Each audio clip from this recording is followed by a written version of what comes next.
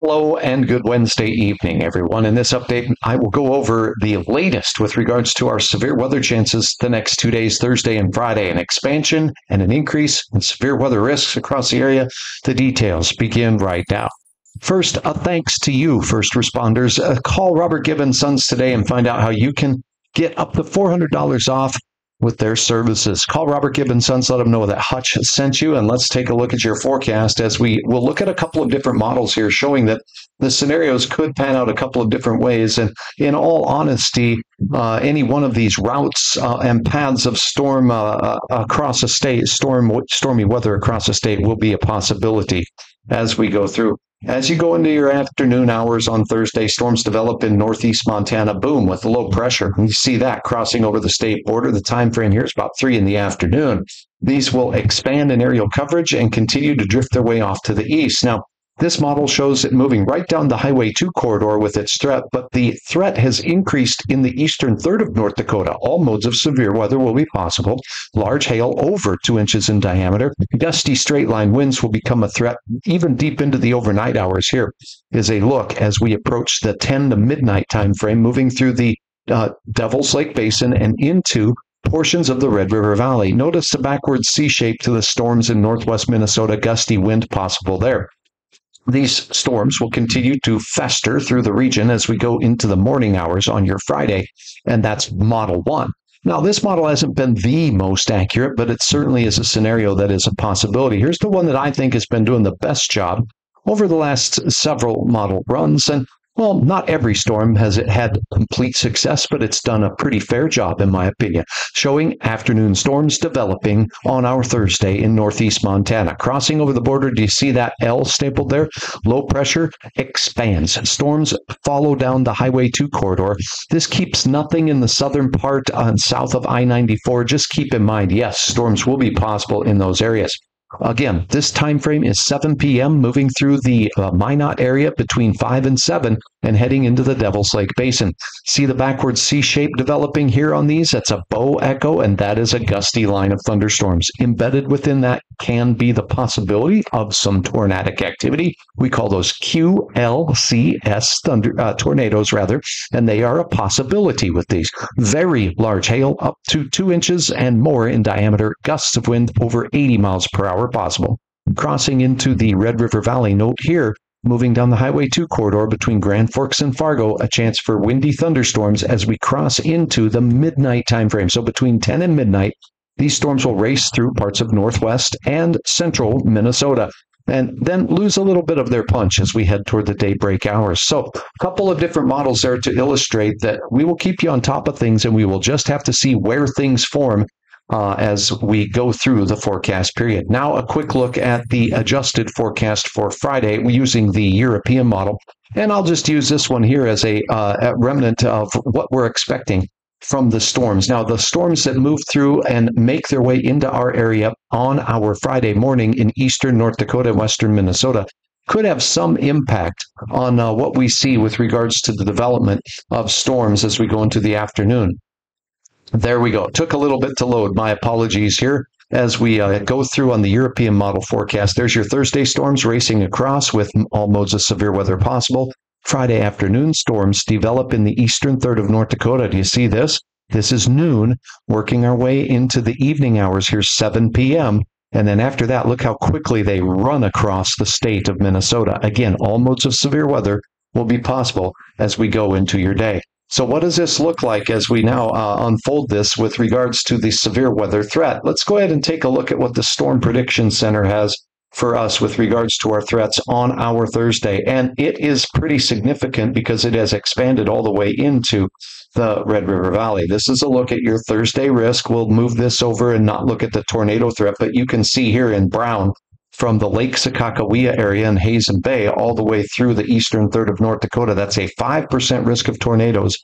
Tornadoes can't be ruled out. A 2% risk in the green areas, Minot, Devil's Lake, Fargo, Grand Forks, and Fergus Falls. That does include you folks in Mahnomen and out towards the western reaches of Otter Tail and Becker counties as well. Now, there are other risks with these storms as we go through your day. Let's take a look at the significant hail threat.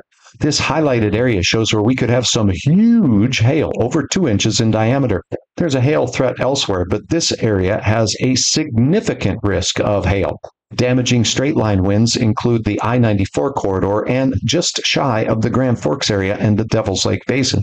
Note that not all models agree on the exact track of these storms. This could shift a little bit, and I'll keep you up to date. And again, a look at the risks categorically of all modes of severe weather. There's been an increase from slight or yellow to orange, which is called an enhanced risk in the area of concern for damaging straight line winds, isolated tornadoes, one or two could be strong, and very large hail. This does include you folks in Garrison, McCluskey, Carrington, Bismarck, Steele, Linton, Hazleton, Moffat, Braddock, Edgeley, Lisbon, Gwinner, you'll be in the area. Look at this: Fargo, Mayville, Cooperstown, as well as you folks in Findlay, Hunter, and Page. Now, out in the yellow areas, that includes Devil's Lake and Grand Forks. That's a slightly lower risk of severe weather, but significant storms will be likely. The risks for those areas include very large hail as well, 2 inches in diameter, gusty winds to 70 miles per hour or more, and we could see an isolated tornado in the yellow areas as well. As we turn the page to Friday, notice the complete shift to the east of the severe weather risks. So here it goes, and as we take you in just a little bit closer, you're going to see the Red River Valley is where the risks are greater. That's the enhanced risk for all modes of severe weather. It includes Valley City, it includes Mackville, Grafton, it includes all of Marshall County, Minnesota, Pennington County up there in the Thief River area, Red Lake Falls, Ada, Mahnomen, western parts of Becker County, and all the way down into the southeast quadrant of North Dakota. So Gwinner, Lisbon, Fort Ransom, Windmere, Hankinson, and also you folks out in the Breckenridge area, as well as Wheaton, for much of the, well, not Traverse County, but Wilkin County area and Traverse County to the west. So that is a look at what's going on with your forecast for the next couple of days. Here are the digits that you'll need to pay attention to as we go through. So one thing we're keeping in mind is it's going to be a hot and a muggy day. Take a look at these digits. All right, here we go. There it is. Sorry about that. We're looking at morning temperatures that start out in the mid-60s, a little warmer to the south and to the west here in Bismarck, near 70, where we'll have a morning shower, thunder shower. Then in the afternoon, storms develop in the oil patch and race through the region into the nighttime hours. It will be a hot one in your afternoon on the drive time home. And remember, these storms don't reach the eastern third of North Dakota till a little later, 7 to 11 for most of us here in eastern North Dakota, and then after that in parts of western Minnesota. 7-day planner shows Friday morning storms could be strong. We talked about those in the wee hours of the morning, and then this asterisk here has the main event focused right over the Red River Valley in western Minnesota, right in our kitchen. I'll keep you posted. We cool off, but just a pinch for the weekend. It looks a little quieter. And check out these digits for next week. Ooh, comfortably chilly or cool with highs near 70 degrees. Hey, please tune in on your Thursday at 4:30 from the showroom floor at Luther Family Ford. I cannot wait to introduce you to this young man, Mason Silly of Devil's Lake, North Dakota, making the long bicycle ride to Luther Family Ford, where we will do the weather in the showroom on the showroom floor. Remember to check it out on Facebook. And if you do on Facebook or on Hutch's Weather's YouTube channel, leave a comment for these young folks because they just knock it out of the park. And thanks so much. If you have a youngster interested in helping Hutch do the weather, sign them up over at hutchesweather.com or head into, well, you guessed it, Luther Family Ford here in South Fargo. hutchesweather.com. Just a kind, quick word for all of my fine sponsors that make it possible. Interactive radar. If you allow hutchesweather.com to follow your device's location, you'll get watches, warnings, and alerts for your area. And please support all of my fine sponsors, including a new one, JLA. What is that? It's crop insurance. Big time hail working its way into the region. And I do want to take one moment to highlight the details. My friend Nate over there at JLA Crop Insurance has hail coverage that can be bound within 2 hours.